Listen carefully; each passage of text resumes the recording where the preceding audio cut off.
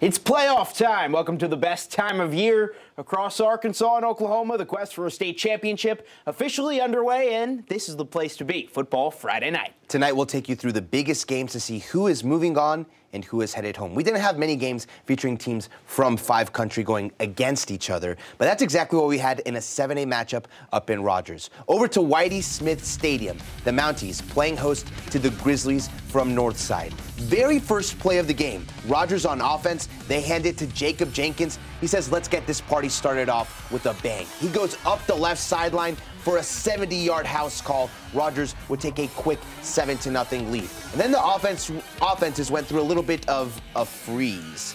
A band of Grizzlies here. I see what you did there. You see what I did there. It was cold, and the offenses, well, like I said, they froze a little bit. Sebastian Garcia there with the sack on Dane Williams. The Northside defense started to make its mark. We'll skip ahead to the last minute of the half. Northside looking to punt, but a bad snap. The punter falls on it, but that gives the Mounties an excellent chance at points before the break, and JT Miller is able to knock through the short field goal right before the half. The Mounties are moving on in convincing fashion. They take the dub 31-7. Next up, a trip to defending champion Bryant.